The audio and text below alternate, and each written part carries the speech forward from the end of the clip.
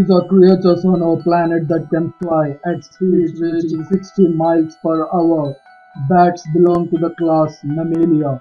Yes, they are the only mammals that can fly. There are almost 1200 different kinds of bats on our planet known to us.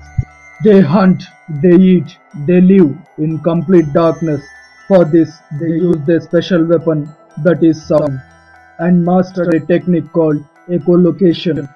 Yes, they locate their prey by producing high-pitched ultrasonic sounds that are inaudible for human ear, ranging from 10 to 20 beats per second, and listening to the echoes. They can produce sounds at 130 decibels intensity. By looking at the wings of the bats, you can clearly conclude that they are related to humans. They have rigid bones and strong muscles, and these muscles move the bones at the point where the wing connects to the body.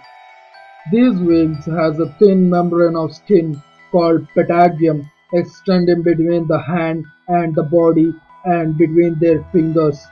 There is a small claw-like structure on the top of the wing which is actually its thumb. They use the thumb to climb and to hold its prey. These mammals can position their wings into different shapes based on situation in their flight.